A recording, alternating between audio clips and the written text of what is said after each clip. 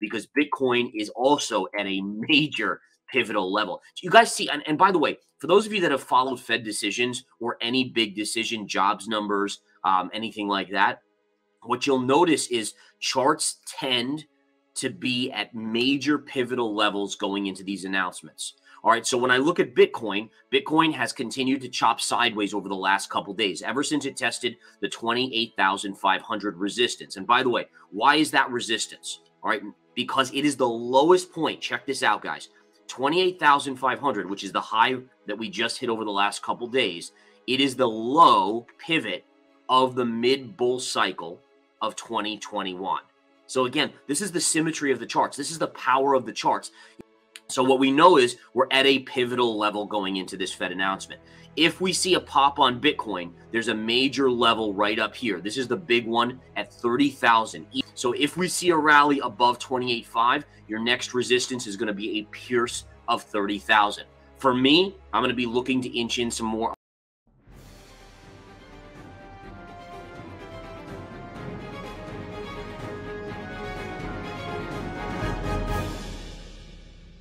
Today is an important day when everyone expects the outcome of the Federal Reserve announcement. The key press conference with Jerome Powell usually dictates sudden moves as it creates more greed or fear in the markets, and everyone needs to be ready for that. While we wait, Gareth Soloway, master trader from InTheMoneyStocks.com and VerifiedInvestingCrypto.com, already did his analysis video to prepare everyone. And this is an important one, as it will tell you what to expect after today on the US dollar and Bitcoin. So please pay close attention until the end and take some mental notes. First, let's have a quick look at the macro and the dollar. Now, I'm pumped because today is a massively important day. All right, we have the Federal Reserve announcement at 2 p.m. Eastern Time, followed by the key, and this is the big one, the key press conference. Now, you might say, well, why is the press conference more important than the rate hike or lack thereof? The answer is because that is the guidance that the markets will cue off of. Right now, the markets are pricing in about an 85% chance of a 25 basis point rate hike. I think that's exactly what they're going to do. I'm going to explain real quickly, give you guys the rundown of why you're likely going to see 25 basis points. Okay, go back, rewind. 2 weeks. 2 weeks ago, in fact, 2 weeks ago today, Jerome Powell was in front of Congress. We had just gotten out data that was inflationary, and he basically said to Congress, listen, we may have to go 50 basis points. After that, we saw the banking markets collapse, right? We saw the banks like Credit Suisse, SVB, SBNY, all of these banks collapse. Stock prices of all these banks collapsing as well. I mean, take a look at FRC recently, down huge from the all-time or even 52-week highs. So the bottom line is that the Fed was put in a pickle here. They don't want to go to zero right now because there still is, number one, inflation. Number two, if they go to zero, right? If they go to zero interest rates, the markets are going to cue off of that things are a lot worse in the banking sector, that things are very, very chaotic, that there's a potential catastrophic black swan event coming. And so ultimately, what the Fed will do is probably thread the needle with a 25 basis point.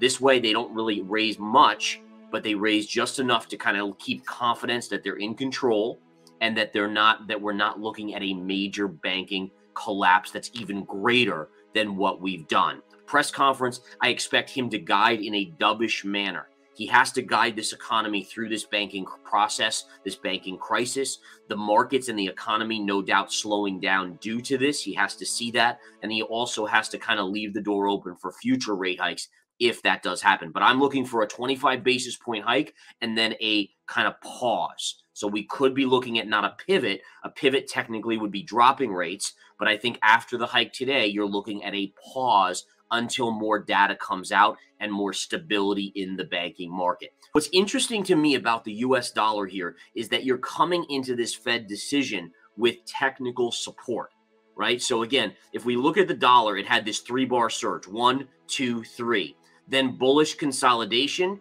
sideways consolidation after a 3-bar surge is definitely bullish. We then saw upside in the US dollar.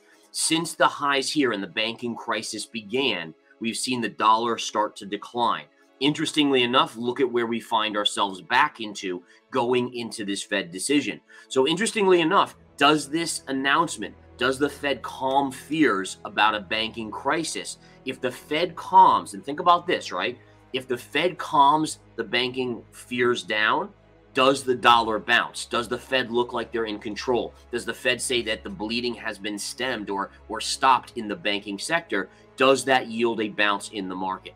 If the dollar bounces, does the banking system bounce? Do the bank stocks bounce? But then does technology sell off? Because usually when the dollar bounces, tech sells off. Now, what's fascinating about the last 2 weeks is that tech stocks have been a beneficiary of money flow that's been going out of the bank stocks, right? We've also seen Bitcoin do well. We've seen gold just ripping higher until yesterday's rally in the banking stocks when it really came back in. So we're really looking at, for me at least, when I look at the dollar chart today, number one, it's at a pivotal level. All right, which means that the decision today is either going to bounce it, which is the more likely scenario. Remember, everything I do is all about probabilities. There's no, I feel, my gut tells me. That's BS. All right, anyone who's giving you advice based on what their gut tells you, you shouldn't take that advice. Probabilities are the name of the game here. And basically what you're seeing here is the dollar's into technical support. So the probabilities favor a bounce in the dollar. If not, and you break lower, guess where the dollar's going?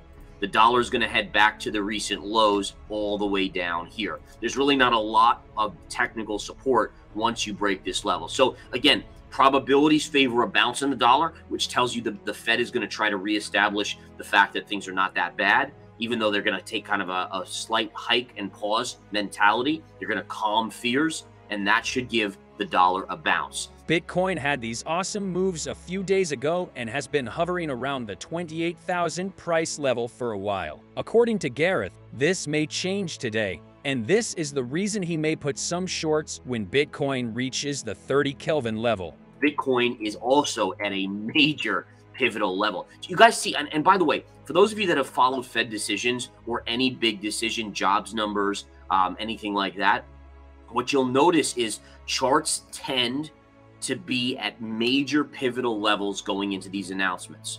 All right, so when I look at Bitcoin, Bitcoin has continued to chop sideways over the last couple days, ever since it tested the 28,500 resistance. And by the way, why is that resistance? All right, because it is the lowest point. Check this out, guys. 28,500, which is the high that we just hit over the last couple days. It is the low pivot of the mid-bull cycle of 2021.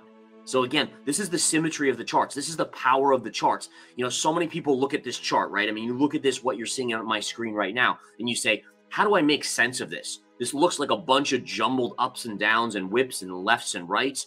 And ultimately, there is sense that can be made out of it. This is why chart reading works. All right. And again, as I always say, make sure to like my stream here. I want you guys to like the YouTube, follow it, make sure you get updated as I go start doing these more on a daily basis, more and more until it is fully daily. And then obviously, guys, check out verifiedinvestingcrypto.com, inthemoneystocks.com, and verifiedinvestingeducation.com. Education, by the way, the #1 thing. Okay, back to Bitcoin. So what we know is we're at a pivotal level going into this Fed announcement. If we see a pop on Bitcoin, there's a major level right up here. This is the big one at 30,000, even numbers. If you're a technician and you know charting, even numbers matter in charts because they matter to our human psyche.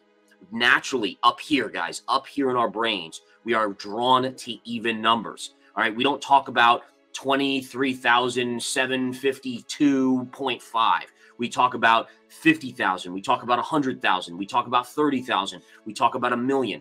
These even numbers on a statistical basis hold weight. So if we see a rally above 28.5, your next resistance is going to be a pierce of 30,000.